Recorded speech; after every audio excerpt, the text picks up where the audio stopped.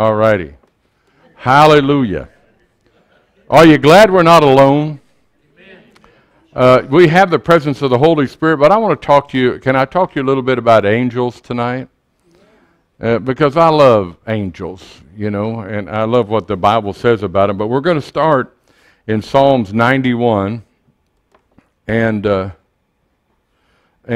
was just going to read a couple verses out of it, but I love the psalm so much I'm just going to read the whole psalm. Then we'll come back to 2 verses that we're going to set on. But in Psalm 91 it says, "He who dwells in the secret place of the Most High shall abide under the shadow of the Almighty. I will say of the Lord, He is my refuge." I just want to stop because I'm not going to preach on that tonight. But I will say of the Lord, not I will think of the Lord. All through this Bible from the beginning it talks about that we need to get our words under control. So in the midst of the circumstances in our life, we can say, I will say of the Lord, He is my refuge and my fortress. My God, in Him will I trust. That's what I'm going to say. That's my confession. Amen? Surely He shall deliver you from the snare of the fowler and from the perilous pestilence. He shall cover you with His feathers, and under His wings you shall take refuge. His truth shall be your shield and buckler. You shall not be afraid of the terror by night, nor of the arrow that flies by day, nor of the pestilence that walks in darkness, nor of the destruction that lays waste at noonday. 1,000 may fall at your side, and 10,000 at your right hand, but it shall not come near you. Only with your eyes shall you look and see the reward of the wicked. Because you have made the Lord, who is my refuge, even the Most High, your dwelling place, no evil shall befall you, nor shall any plague come near your dwelling. For He shall give His angels charge over you, to keep you in all your ways. In their hands shall bear you up, lest you dash your foot against a stone. You shall tread upon the lion and the cobra, the young lion and the serpent you shall trample underfoot, because He has set His love. Now here, now you're having the Lord talk back to you. Is that all right? Because He has set His love upon me, therefore I will deliver him. I will set him on high, because he has known my name. He shall call upon me, and I will answer him. I will be with him in trouble. I will deliver him and honor him. With long life will I satisfy him and show him my salvation. That's what God says about you. But we're really going to go back to a couple verses here where it says, and I'm going to read this in the Amplified, 11:12. For He shall give His angels a special charge over you to accompany and defend and preserve you in all your ways of obedience and service. They shall bear you up on their hands, lest you dash your foot against a stone. Man, are we glad about that? I am so very glad that we have angels watching over us. Amen? And while I talk about this for a minute, it's going to take a little bit, but I'm going to try to fit this into time, you know, so we're not here all night. But He shall give His angels charge over you to keep you in all your ways, lest they shall bear you up in their hands, lest you dash your foot against a stone. As a matter of fact, angels are not for our imagination or entertainment. I know it's Christmas time, but there aren't any little old men who've been sent down here to save us down here, and yet when they get their wings, you'll get to hear bells. And one of my favorite movies is It's a Wonderful Life. But I'm just going to tell you, in the movie that's what they do, but the truth about it is that the movies show a lot of things like that, don't they? I remember I used to watch cartoons when I was a kid, and it'd show somebody would die, and all of a sudden they're an angel. There's just no wonder that you go to funerals, they'll say, and you'll have somebody get up at a funeral and say, oh, my father was a good man, but now he's an angel. And it's not the time for me to go tell him, your dad's never going to be an angel. Angels are created beings. Now, one of the words used for angel actually means messenger. So there are some times when men are referred to as angels. But they're not the angelic host that we know in heaven, that 1/3 of that host was bashed to earth. There's more. There are people that always today, they're looking for the supernatural. They want something that's beyond what they can see. And are there beings out there beside us? Yes. Are we alone in the universe? No. Are there extraterrestrial? I remember somebody asked me one time, said, "There's such thing as UFOs?" Yeah, there's unidentified flying objects. We don't know what they are. That's why they're called unidentified.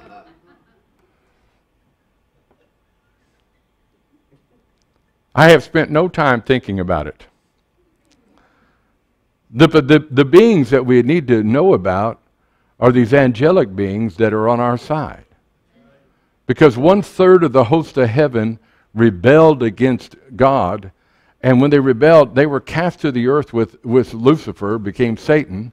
And but that means for every angel that's a fallen angel, there are 2 heavenly angels watching out for us. From time to time, these beings have always appeared to man. When sometimes people say, well, so-and-so said they saw an angel. Well, the Bible said you may even entertain angels unaware. There are angels helping us through our day. There are angels that come minister to us when we're down. When Jesus was tempted in the wilderness, when he got done with overcoming the enemy with the Word of God, angels came to minister to him, the Son of God. Martin Luther, the great reformer, he said this. He said, "An angel is a spiritual creature without a body, created by God for the service of Christendom and the Church of Jesus Christ." Well, did you know that? We'll get that in a minute. But the Bible actually says that angels are sent to minister to us. Now, do people misunderstand that? Yes. Debbie and I had a friend that periodically would go like this. "Right now, in the name of Jesus, I dispatch angels." Well, I can't dispatch angels. I'm not their boss. The Bible says very clearly that they hearken unto the word of the Lord. And so I can't decide to send angels here or there. If I did, I'd done a whole lot during this election.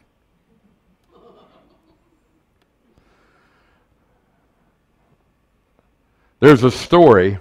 It came out of Billy Graham's book on angels, but I use it as an illustration. He tells of the thrilling story of the protective care of angels over John Patton and his family. It seems that a hostile nation of natives surrounded the mission headquarters of the Pattons one night with the intent of burning the Pattons out and killing them. And so John Patton and his dear wife and children huddled together, and they prayed for God to deliver them through this danger. They awakened the next morning relieved to discover somehow unaccountably their would-be attackers had left, and so they thanked God for delivering them. But the rest of the story is this. A year later, Mr. Graham says, the chief of the tribe was converted to Jesus Christ. And Mr. Patton, remembering what had happened, asked the chief what had kept him and his men from burning the house down and killing him. And the chief replied in surprise, "Well, who were all those men you had with you there?" The missionary answered, "There were no men there, just my wife and I and our children." The chief argued, said he'd seen many men standing guard around their compound. Many men standing guard, hundreds and hundreds of big men in shining garments with drawn swords in their hands. And so they backed up. Well, that's not a fairy tale. That's our angels. You've heard the story that I told that many years ago, early in my Christian walk, I had decided I was going to take my life, and I was down in Joplin. And so I don't know if you know what it is to feel so grief and so down that you wander around aimlessly and don't really have a plan on going anywhere. And I was that way. I was in shock about something that had happened in my life. And so I walked over to this, what was the name of that steakhouse on Rangeline? Was it Golden Corral? Huh? Oh, it's a Shoney's, yeah. So I walked over to that Shoney's, and I said, "Give me a cup of coffee." I'd been crying, but I wiped the tears from my face. I was just so down. I never had been that down before. And I walked in there, and I grabbed a plate and went to the salad bar, and there was a ministerial convention going on in town, and I didn't know that. And one of the ministers said, one of the guys was up at the salad bar, "Hey, how's it going, buddy?" And I didn't treat him right, but I told him, I said, "Don't act like you care, because I live in a world where nobody cares. So don't tell me about it." So I put the salad on my plate, went back, didn't eat any of it, sat in my deal, and I was so down. And then I decided I was going to leave. Before I left, I looked over there, and that guy was sitting there, and they were looking over at me, and they were kind of laughing and talking to each other, shaking their head. But nobody got up to find out, because nobody wants to approach somebody who is not doing well. They want to stick around people that are doing good. But Jesus came to rescue the perishing. So I got up and walked out of the restaurant. I got in my van, and I decided I'm just going to drive that van and run into something and kill myself. I don't want to kill anybody else. I'm going to kill myself. I'm going to be done with it. And I started to start the van. All of a sudden, there was a man standing to my left and put his hand upon my arm. And he said, "The Lord has heard every prayer, and He's seen your every tear." And he said, the Lord says He's going to fulfill the ministry He called you to. What people don't know is back then, I didn't know there was a ministry I was called to. And so He touched my arm, but there was just a peace that came over me. And then when I looked up, He was gone. Now, I've told that story to people before. And they'll say, that was just somebody. No. I think when man wouldn't come and meet my need, I believe God sent an angel to bring a messenger to me. Bring a message. The heavens are full of a myriad of angels. The Bible says the angels are innumerable, which means that man cannot count them. And that means that even though 1/3 of a demonic presence is down here on earth, that there are all around us a myriad of angels operating in the heavenlies, watching out for us. While they're not normally seen, we know that they can be seen, because at different occasions they were seen. And they still are to this day. The devil himself, the Bible says, he's a fallen angel, and yet he can appear as an angel of light. Certainly, if he can appear as whatever he wants to as an angel of light, then certainly the heavenly angels can appear as whatever they need to do to minister to us. Amen? Elisha, the great prophet of God, and his servant, one day were facing a horde of soldiers coming from Syria, and it looked like they were facing certain death. And the servant of Elisha was terrified, but Elisha then prayed and said, "Oh God, open his eyes that he may see." And God allowed that man to see with spiritual eyes, and the servant observed row after row of chariots full of the hosts of heaven, full of the angelic armies of God. Do you think things have changed? No. There's a myriad of angels all around us watching over us. And although they don't hearken to my word, they do hearken to the word of God. So I must fill my mouth with the word of God. And all the demonic hordes there are in this world, they are absolutely no match for God's angelic artillery.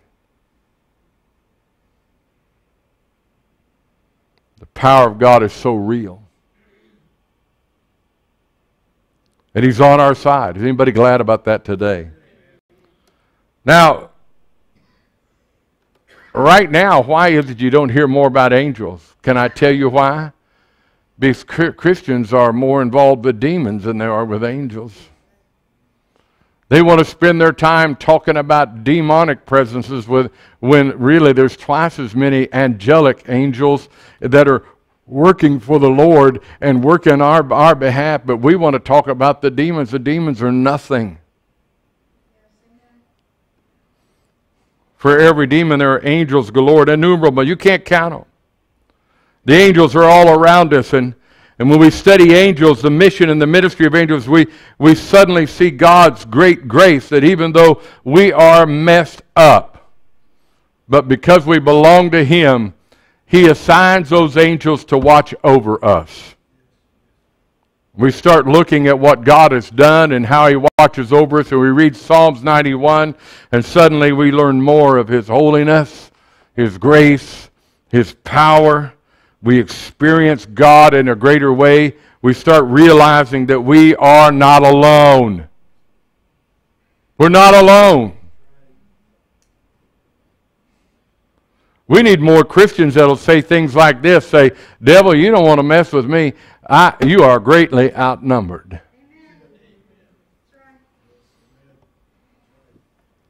these heavenly beings exist and they provide unseen aid on our behalf. And I don't believe in angels because somebody may have written a book about it. I don't believe in angels because somebody has made a movie about it. I believe in angels because the Bible says so. But we have become a Christian people who are more leaning upon their experience than they are upon the Word. So if they haven't seen an angel, it's easier for them to say angels don't exist.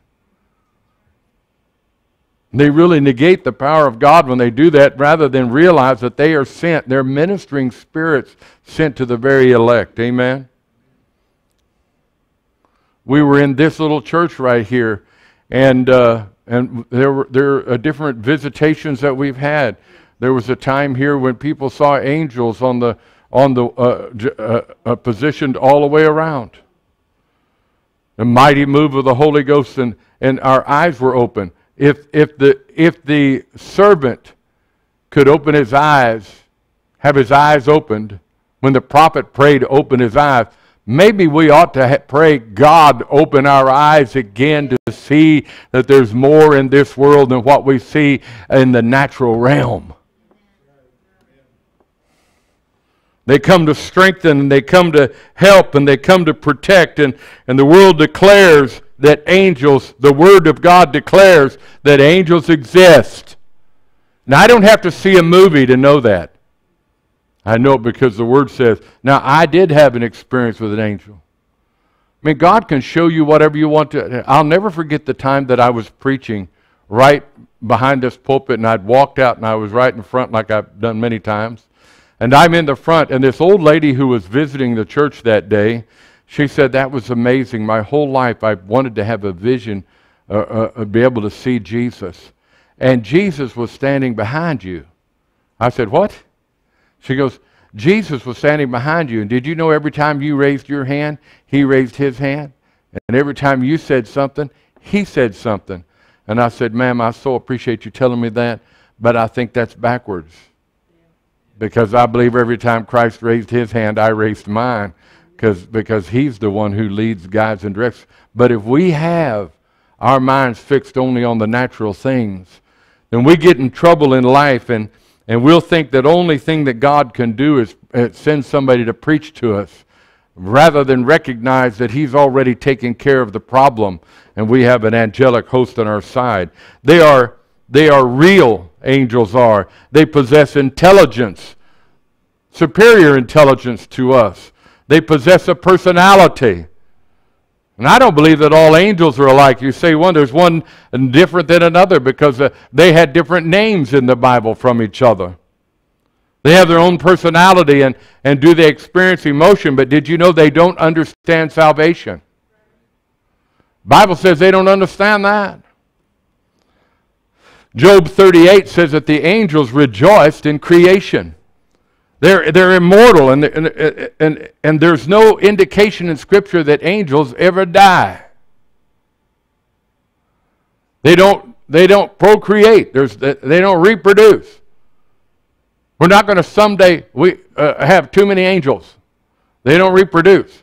Whatever God created at the first, he created the first, and he doesn't continue to create angels. He created an innumerable number to begin with. A third of them rebelled, and he cast them down to this earth, and they're walking around here as demons. And the devil himself can't be in more than one place at a time, so he sends his demons out to do their work, do his work.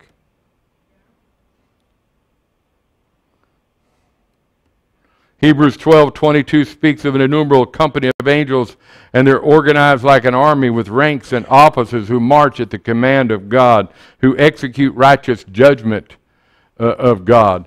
I want to remind you that it was when the prophet prayed for the servant to see him, he was seeing an army. An army. Not little wimpy beings who were saying, well, I hope everything goes all right. They're an army of angels. Had their swords drawn, and they were inside of inside of their chariots. I want to tell you something. They're warring angels. They're messengers to men in human history. Angels were present in the Garden of Eden when mankind fell and God stationed angels to protect the garden. Angels were present, according to Acts 7:38, when the Ten Commandments were given, when Moses received the law of God, the Pentateuch, and the Decalogue of God. Angels attended there and ordained that moment with God. The prophets were ordained of God, according to Acts 7:53. And so in the revelation of Scripture, in the giving of the Scripture by the Holy Spirit, the angels ministered there. Angels are real and they haven't changed and they're here. An angel was present in the dream of Joseph to protect the Christ child. Angels were present in the life of Jesus when he faced Satan and they ministered to him. And then when our Lord faced the cross and there on his face pouring out his life's blood for us, he sweated blood and tears. The angels came there in the garden, according to the Scriptures, and ministered to the Son of God. I don't know why this touches me just to talk about it.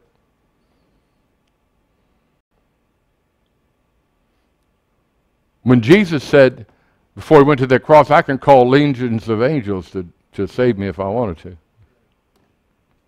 I can see the legions of angels standing there. My Lord, release me. They didn't understand salvation, do you remember? But they knew who the Son of God was. They knew who Jesus was. And so they were standing there with swords drawn, and Jesus meant it. If I release them, they're going to rescue me, and they'll take you out. But Jesus decided to go to the cross instead and pay for it. And of course the angels were there that morning when the ladies went to the tomb expecting to anoint his body. And the angel sitting on the stone rolled away and said, why are you seeking the living among the dead? He's not here, he's risen. Angels. The angels were there after 40 days of appearances of the resurrected Christ when Christ ascended up to glory. And there the angel of God said, ye men of Galilee. And he spoke to them. Don't tell me that angels can't appear to man, speak to man, protect man, guard man, and at the end of our days, it is an angel who will deliver me into the hands of my Lord and Savior when this body gives up.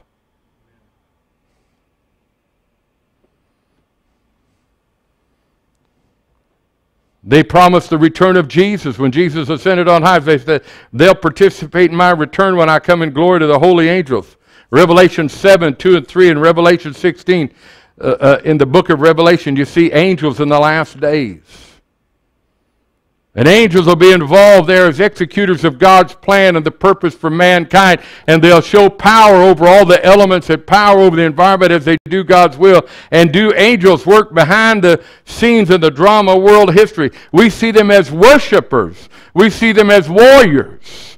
We see them as preachers and as communicators. But they're doing the ministry of God. They're doing it for God.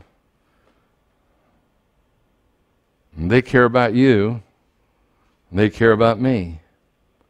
It's Hebrews 1:14 that says, are they not all ministering spirits, speaking of angels, sent forth to minister to those who will inherit salvation? That's you and me. They're on my side. What do? Number one, they watch. They watch us.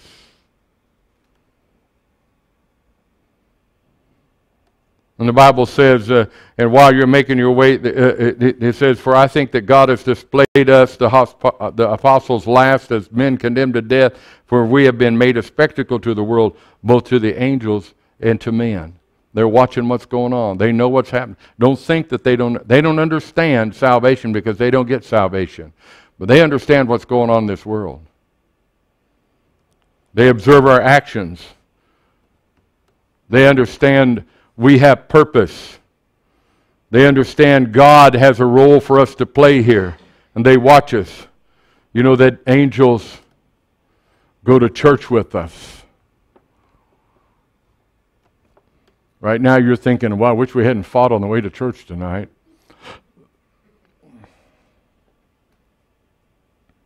In Ephesians 3:10, I think it says, to the intent that now the manifold wisdom of God may be known by the church to the principalities and powers in heavenly places. The principalities and powers are the angels who observe and watch the wisdom of God displayed in His children. There's angels here this evening, right now, in our midst. Don't believe for a second that they're not here. My angel that watches over me all the time, who I'm quite sure gets frustrated, is watching me right now. And your angels are watching you, and guardian angels that have been set to watch over this church are watching the church. And they're watching over us right now.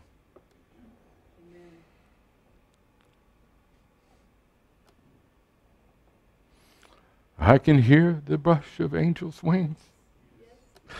There's glory on each face. Surely the presence of the Lord is in this place. Angels are present, and we're promised the Spirit of God, and they stand amazed at the wisdom and the love of God, and the angels wonder at our worship, because angels have never been saved, and angels have never been redeemed as we've been redeemed. And so, yet they see who God is, and they cannot say anything to our Lord and our Savior, anything else but holy, holy, holy is the Lord God Almighty. The whole earth must be filled with His glory. So they watch with amazement and give glory to God. And then angels guide us. Not only are they watching us, they're guiding us. Angels are guiding. They are guiding you sometimes when you don't know they're guiding you. John Calvin said, the angels are the dispensers and administrators of the divine blessing toward us. They regard our safety, undertake our defense, direct our ways, and exercise a constant solicitude that no evil shall befall us. The angel guide us in the experiences of this life from time to time. I love it.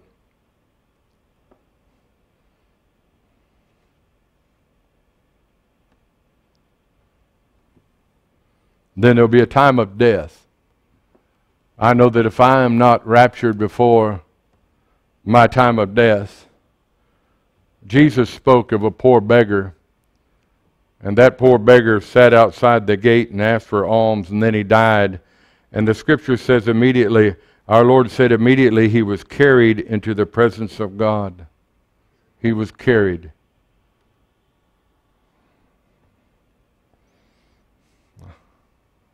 I love it. And so someday when my heart quits beating, I'll be carried by the angels of God into the presence of my Lord and my Savior.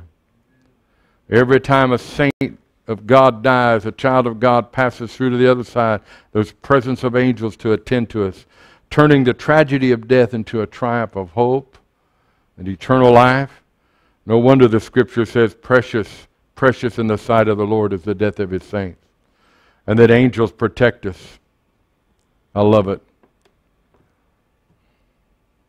Now remember, angels are powerful, powerful, mighty beings. Don't get the idea that angels are some kind of neutered male.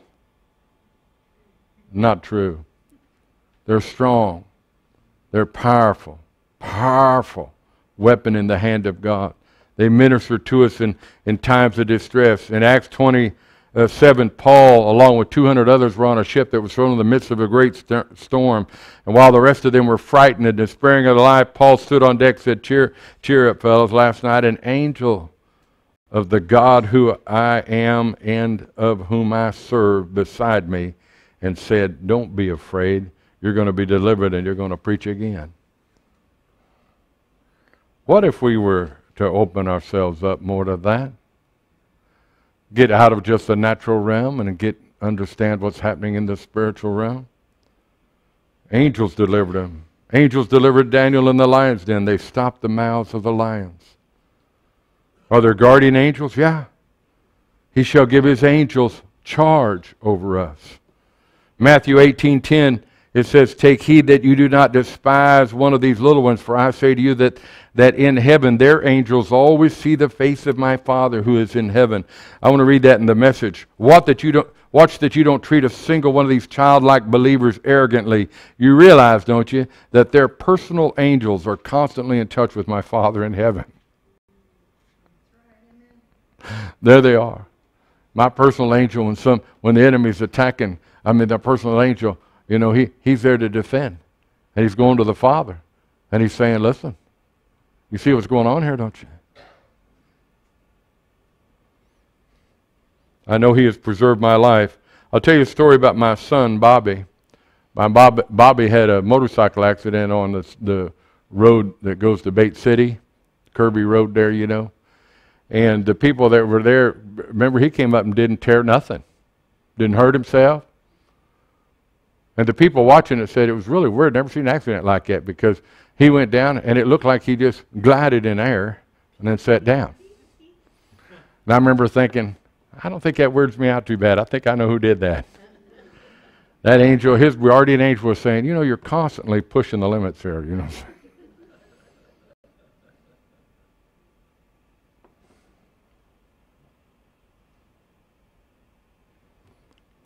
We should be like the angels. We're not angels.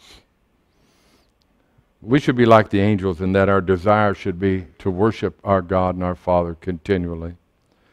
We ought to be like the angels in the fact that we should serve Him obediently. We ought to be like the angels in that we witness for Him personally. We should be like the angels in that we minister to others individually. We could strengthen the saints like the angels. We could comfort the bereaved. We can attend those at illness and death. The Bible tells us there's a way to start a party in heaven. I spoke about this not long ago again. I want to start a party up in heaven. But I can be like the angels. I can bring a message. I can bring the message that even angels don't understand. How Jesus went to the cross and paid for our sins. Man, we have a host of heaven watching over us. We are not alone. We can go about and do what God's called us to do. Can you shout hallelujah? Hallelujah. Let's stand to our feet. Receive that from the pastor tonight.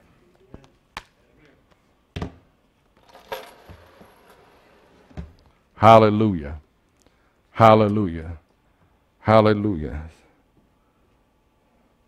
When I preach something that there's certain things that just touch me. When I think about what's happening in the spirit realm, right now, I know beyond a doubt there are people that inside this room that have prayed for things or wonder if it's going to happen, and yet right now God is doing things in the heavenlies that you don't even understand, setting things in order. Can I share something first? Some of you guys knew my mother, some did not. She was one of really the charter members here, and she goes all the way back to the living room days. She was afraid of dying, even though she had one of the strongest faiths I'd ever known. And she had been ticked off at God because he had the audacity to decide it was his choice whether or not my father left this earth ahead of her. So she was always a little bit miffed one way or the other. This particular day, this weekend, in fact, a number of things orchestrated themselves just before Mother's Day. Just before Mother's Day, she'd had several desires to see her grandchildren together, which they weren't, and oddly enough, they really weren't, but they showed up all together on that weekend, and everything appeared to be what she dreamed of it being. Amen. It was like it was paving the way for her to let go. Yes. That started on Saturday, went into Sunday, Mother's Day itself. Monday, then Tuesday, she got up, and you know what she did? She put on her Heart of God shirt. She fought long and hard to get exactly the right size. It drove Gina nuts because she gets changed it so many times. So she had to have that. She never put that shirt on unless she was going somewhere. We had no plans to go anywhere, no appointments. She went downstairs because I had a hot tub, and I had one of our babies I had him down there playing in the hot tub, and I was talking to her. We were visiting back and forth about, visiting back and forth. I'm coming to it, I promise. She had to have a drink. She went upstairs, and I knew when she went upstairs that I would not see her on this earth again. But the thing that was so beautiful, and I've always known what happened, I can see it in my mind's eye just as sure if I was there. When she got to the top of the stairs, she didn't fall. She was curled up on her side with her hands under her head, way off to the side where she wouldn't block the door. She'd been laid down gently, and I have no doubt, I see in my mind's eye, I see an angel on each side of her taking her by the arm and saying, come on, RGV, let's go. Amen. And they lay her down just as gently. Do I believe in angels? Heavens, yes. Absolutely, yes. Hallelujah. I love that testimony. That's awesome. Awesome. Let's just lift our hands and say, Heavenly Father, I thank you. I'm not alone. I have the Father, Son, and Holy Ghost, and a host of angels that cannot even be numbered watching over me. Thank you for that. In Jesus' name. Amen. Hallelujah. If anybody wants to make another offering towards that couch and stuff, bring it forward.